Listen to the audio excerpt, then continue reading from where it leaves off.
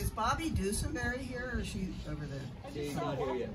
Okay, anyway, Bobby gave me a book that somebody wrote. I can't remember, Warmath is his last name, but it's a book and it's called Dust Bunnies. And that was the original title of this. I just got the book, you know, this morning, but that was the original title of this. Ooh. That means nothing, really. The new title is Saturday Cerebellum. Dust bunnies form gangs and lurk in the corners. Chaos and clutter close in. The implements of war against filth wait to be called to action. Leaning casually against the wall, Mr. Clean whispers to the Kenmore, soliciting a blowjob. The general is daydreaming. She starts a box made of blue duct tape for no particular reason. She must label it with exactly the right pen that takes an hour to find. The duct tape is all used up, defeated. Is a trip to Lowe's in the strategy? The general has gone AWOL. A flea hops a ride on her ankle, and the general writes the lines to Chelsea Hotel in the dust on her desk. The house remains in chaos. She is losing the war. The implements of destruction are impotent. She writes a poem about it, then edits a drag queen's memoir. The flea sucks her blood.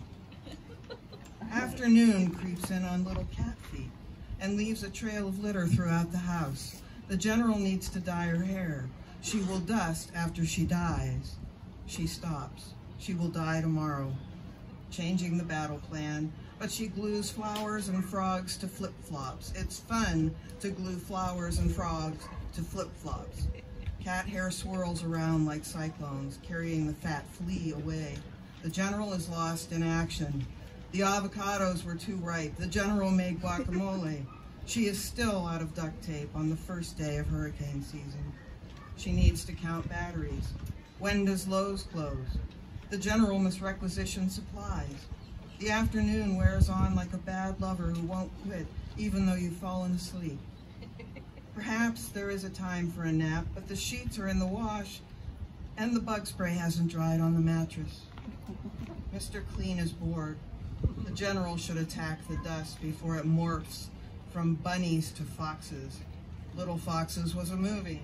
She decides to see what's on TV, and the house is in chaos around her. Morale is low. The chifforobe threw up the clothes that don't fit. It binged and purged chunks of cloth in a puddle on the floor. The general died while clutter wreaked insurrection.